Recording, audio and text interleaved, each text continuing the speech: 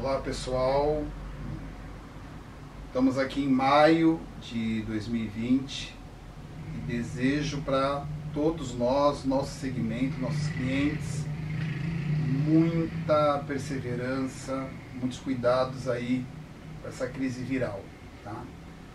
Em virtude disso, a gente teve uma ideia hoje em gravar um vídeo um pouquinho diferente. Nós não vamos apresentar uma cadeira pontualmente. A gente vai apresentar um comparativo médio de valores referente a essa época dos principais modelos de cadeiras. Tá? A nossa experiência aí ao longo do tempo mostra que em momentos de turbulência econômica a gente tem uma manutenção do nível de venda de produtos novos, mas uma grande concentração, aumento muito maior em reparos. Tá? Para isso que nós vamos ajudar grandes perguntas que sempre nos fazem na loja, em e-mail, coisas do gênero. Tá? Como que a gente vai fazer esse comparativo? Levando em consideração que cada fornecedor tem uma política comercial. Alguns vendem diretamente para o consumidor final, outros somente via assistência técnica, outros somente revendas autorizadas. Então seria leviano a gente colocar o preço real, que em tese não tem. Tá? Como que a gente conseguiu um comparativo? Nós pegamos os preços que são vendidos, sugeridos ao consumidor. Aquele que a fábrica vende as peças originais para as revendas ou assistências, aplicamos um coeficiente igualitário para todos e chegamos a um preço médio. Tá? Isso não significa que esse é o preço que você vai pagar, deve pagar. Cada revenda tem o seu critério, questão tributária, tem questões também de mão de obra, alguns só vendem o componente pronto, outros instalam, tem questões estaduais, cada loja é independente, e que fique claro, mais uma vez, não é um tabelamento de valores, isso é somente aquele preço qual a fábrica vende em relação aos seus componentes originais. Tá?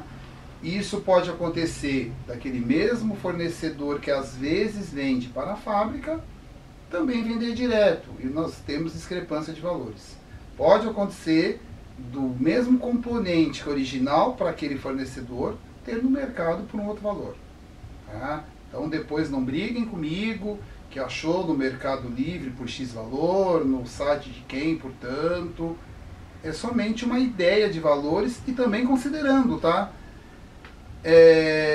Determinada marca tem um valor e muitas vezes é uma peça muito distinta de outro que você tem itens integrados que a gente vai debater em outros vídeos, tá bom?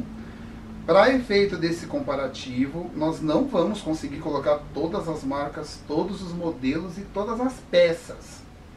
Será focado nas marcas principais que entende-se ter uma maior relevância no mercado. Jaguaribe, Ortobras, Autoboc, Comfort, Della Média, aquelas que têm um giro maior de vendas, tá? Freedom, se eu não citei. E pegamos os modelos base. Tá? É só para a gente ter uma ideia de custo médio. Claro que cada modelo tem as suas particularidades, tá bom?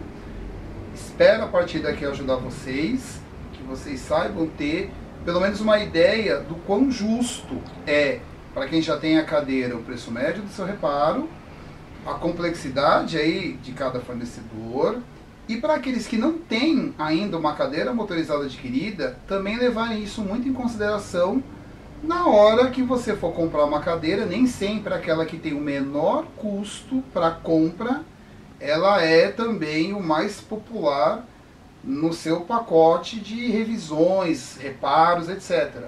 E muitas vezes cadeiras intermediárias possuem um conjunto de manutenção ao longo do tempo que você dilui esse valor. Tá ok? Então aguardo vocês para a sequência dos próximos vídeos aí, tá bom? Um forte abraço.